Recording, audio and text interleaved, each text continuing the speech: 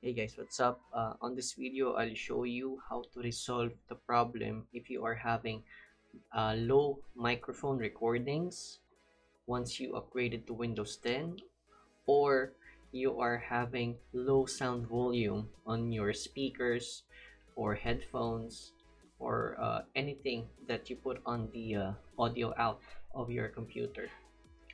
All right, so this is like a known issue with Windows 10, and in order for you to get that resolved, all you have to do is to go on, type in here on the search bar, put in control panel, or just type in control, open this one up, and you need to go to sound.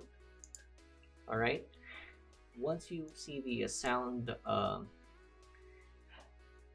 window, all you have to do is to look for the device that you're having troubles with. Okay, so let's say I have my microphone, it's under recording. Now this is like an Audio Technica microphone, it's the one active right now.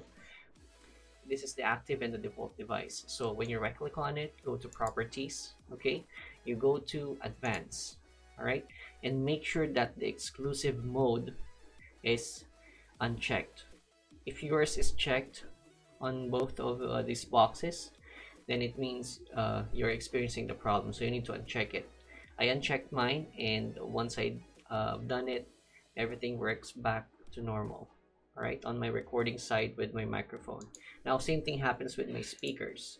I'm using the normal speakers on my desktop connected to the headphone out on the back of the computer.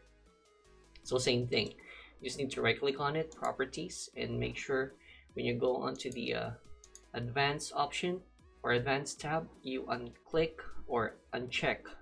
All right, remove the check marks on the exclusive mode. This will allow you to use the normal sound settings of your speakers or your microphone.